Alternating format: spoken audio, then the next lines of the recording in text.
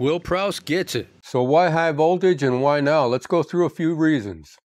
Less current, less heating, smaller copper, higher inverter efficiency at load, easier to scale to tens of kilowatts, and the list just keeps going on and on. I've done a lot of stress testing on these Solis high voltage inverters. I've got 3 altogether right now. I think I have over 50 videos on the Solis S6 line now, ranging from how to set up and configure for off-grid, grid tie, with and without batteries, configuring a microgrid, how to parallel them, even how to run them off a Nissan Leaf battery. I have 3 11.4s like I said now. The one out in the shed's leading a pretty hard life.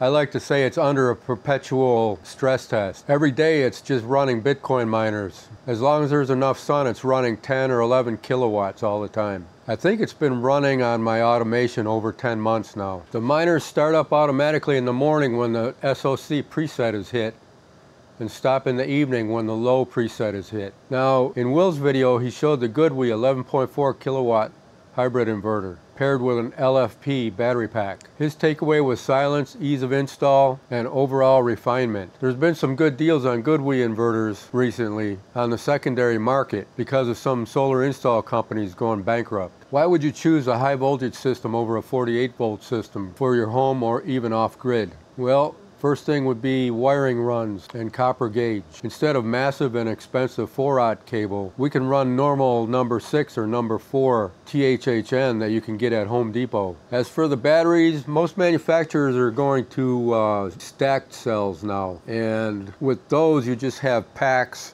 that you set on top of each other. When you set it down on top, it automatically makes the connection.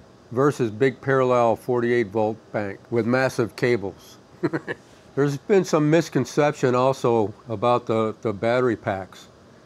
People think that you're tied to one manufacturer's battery packs. That's just not true. Like the Solis here, I think they have something like 10 different manufacturer battery packs that you can use. Or you can go the DIY route with an EV battery pack. That's probably the most cost-effective method. So far I've got 2 Nissan Leaf 24 kilowatt hour batteries that I pulled out of some scrap Nissan Leafs I bought at Copart. I paid like $1,200 a piece for the cars. I pulled the whole battery out. There's a bunch of extra components too. You can sell off like the motor, you can sell the charger, you can sell the inverter, and basically you end up with a free battery if you go that route. Then you take the battery and connect a little controller board to it and a few relays, a little bit of wiring, and you've got a 24 kilowatt hour battery. There's guys using 100 kilowatt Tesla batteries. Just about any EV battery can be used now. I'll put a link to Dalla's GitHub site in the description so you can go check it out. The inverter choices that we have in the US, it's not real big, but it's getting better every year. We have the main brands are Solis, Fronius, GoodWe, SMA, Fox ESS. Now, I'm sure I'm missing a couple, but those are the major ones. They're not new technology, it's just that the US is catching up to the rest of the world. Right now, the majority of the high voltage systems are running between 350 and 400 volts, but there's some higher voltage stuff coming up. I've seen 600 volt battery packs, 1000 volt PV inputs. So things are going higher, they're not going the opposite way.